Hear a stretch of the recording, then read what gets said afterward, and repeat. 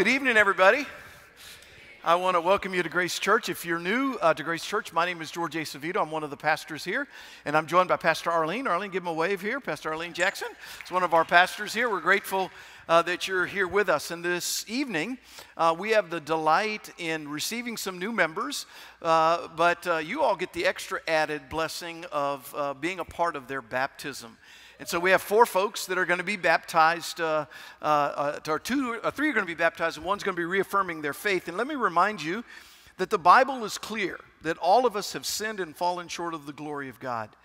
And I entreat you to call upon God the Father through our Lord Jesus Christ, that of his overflowing goodness he will grant all of these men and women that they may receive the forgiveness of their sins, be baptized with water and with the Holy Spirit, and may be received into Christ's holy church and made a member of the same.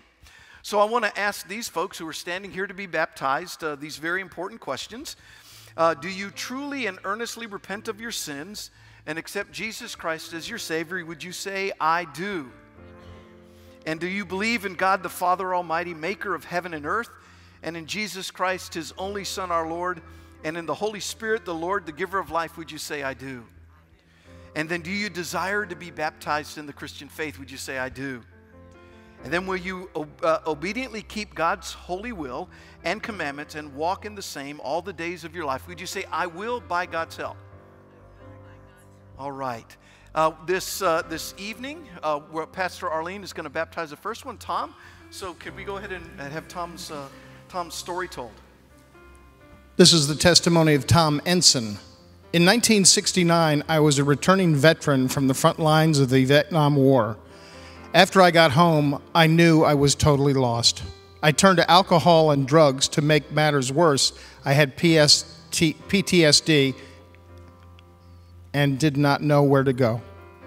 After 15 years of being addicted, losing my job, and a period of homelessness, I knew I had to change.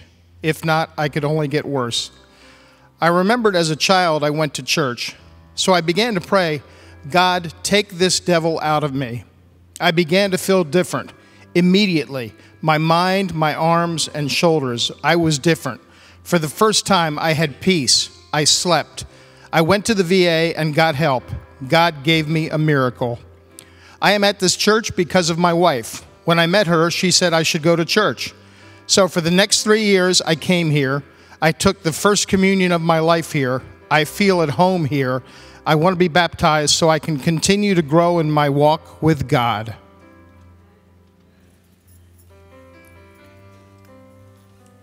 Tom, I baptize you in the name of the Father, in the name of the Son, in the name of the Holy Spirit. Hold out your hands and we can pray for Tom.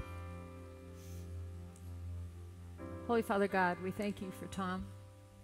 And we thank you that you brought him all the way through his journey, right here to this altar, right here to your place, to be able to continue to grow him and love him as you always have.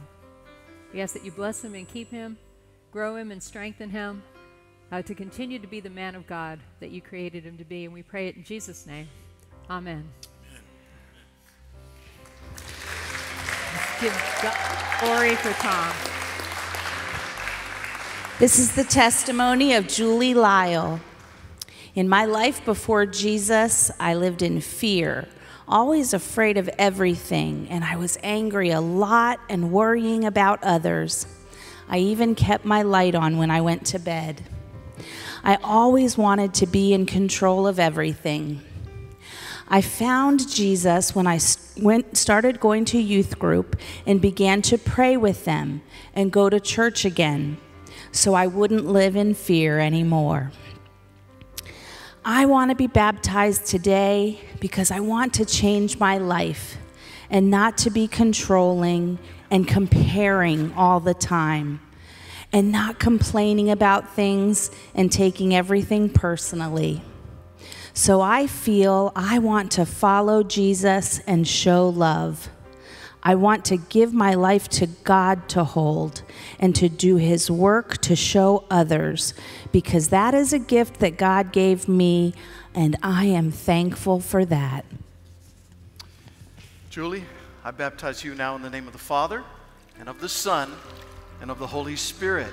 Amen. Would you stand out your hands towards Julie tonight? Father, we thank you in Jesus' name for Julie, that she's been created beautifully in your image, and that, Lord, you are the God who's restored and redeemed her, that you have great possibilities and potential, a great future for her. We know, Lord, that the rest of her life will indeed be the very best of her life as she follows you. We thank you for Julie today. We pray this in Jesus' name. Everybody agreeing said, amen. Amen. Let's thank God for Julie. This is the testimony of Daphne Zay. In my life before I knew Jesus, I was lonely and lost. I lived most of my life feeling empty and just going through the motions. Sure, I knew God existed. I'd even pray every once in a while, especially during a crisis when I needed to. I know God stayed faithful to me, even though I never really knew him. He stayed alongside of me, patiently waiting. God never fails. When I met Jimmy Walton, my life changed. I was saved. Jimmy helped lead me back to God. God has embraced us both, and together we praise him. I am here today before you to get baptized, not because I have to, but because I want to. Now I will feel even closer to our Savior. Thank you, Grace Church. Thank you, Arlene.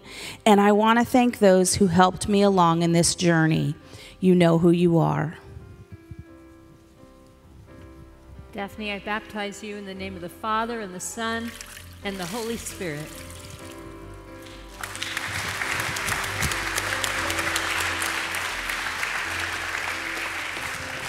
God, we're so thankful that you have worked in Daphne's life so diligently to bring her to this place right now. And we know that, and I know that she wants to serve you so badly. And I know that the desire to serve you pleases you. And so I'm so pleased that Daphne has taken this step so that you and she both can continue to partner together to transform people from unbelievers to fully devoted disciples of Jesus, giving you all the glory. Thank you for what you've done in her life and continue to do. In Jesus' name, amen.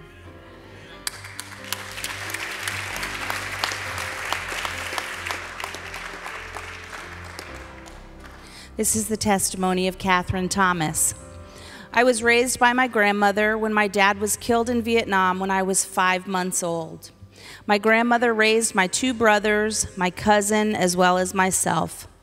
This is because my mother was devastated by my father's death and became an alcoholic.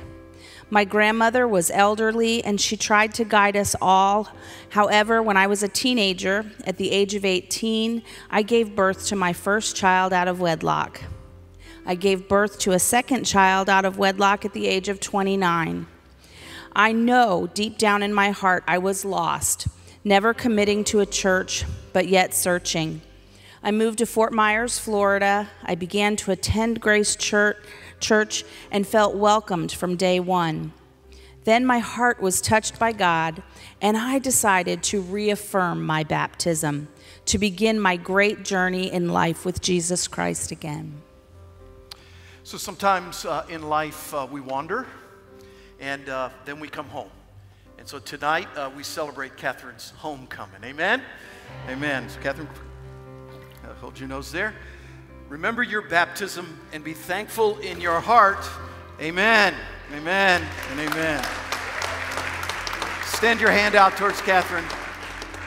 Father, we thank you that you love Catherine most and best. And we thank you, God, that tonight, as she reaffirms her baptism, she remembers that indeed she is a blood-bought child of yours, that she is filled with your Spirit, and that she has been given all that she needs in this life and in the life to come. So help her, Lord, to live into her daughtership, to know who she is and whose she is all the days of her life. We commit her to you now. In Jesus' name, everybody agreeing said, amen and amen. Let's thank God for these 4 amazing folks tonight.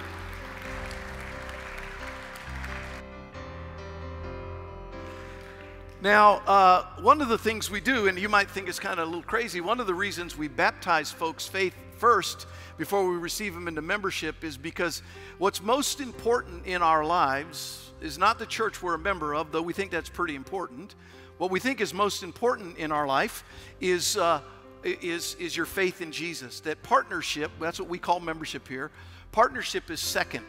And so today, we're also receiving these folks. So Tom, you want to come and stand here? You want to help Tom, Pastor Arlene?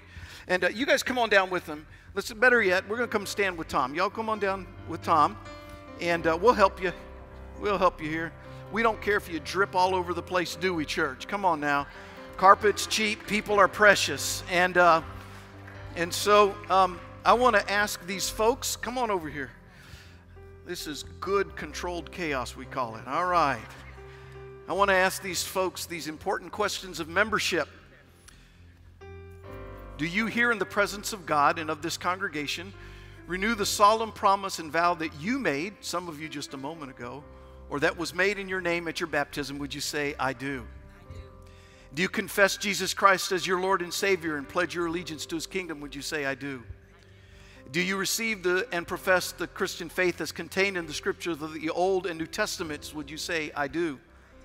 And do you promise, according to the grace given you, to live a Christian life and to always remain a faithful member of Christ's holy church? Would you say, I do? And then, will you be loyal to Grace Church and uphold her by your prayers, presence, gift, service, and witness? Would you say, I will? We have one thing we do around here. Will you partner with us as we partner with God in transforming people from unbelievers to fully devoted disciples of Jesus, making sure that God gets all the glory? Would you say, I will? Now, friends, I commend to your love and care these amazing people who this day are received in partnership here at Grace Church. Do all in your power to increase their faith, confirm their hope, and perfect them in love. Would you respond with me on the screen? We rejoice to recognize you as a member of Christ's holy church and bid you welcome to Grace Church. With you, we renew our vows to uphold it by our prayers, presence, gifts, service, and witness. Can we give God glory one more time for these who've been welcomed? Come on, church, stand to your feet. Stand to your feet and welcome these folks to their new spiritual home. Come on now. Yeah. Yeah. Now just stay standing. Let's pray together. Let's pray together. Father, thank you for these amazing men and women. Thank you that they belong to you. They've always belonged to you. Thank you that they know that they belong to you. And now, Lord, because we are brothers and sisters of Jesus, we belong to each other. And so knit our hearts together. Help these folks to find a place to serve, a place to be cared for, and a place where they can care for others. We thank you today for them. In Jesus' name, everybody agreeing said, amen. So stay standing. The worship team's going to lead us. Let's thank God one more time. Yeah.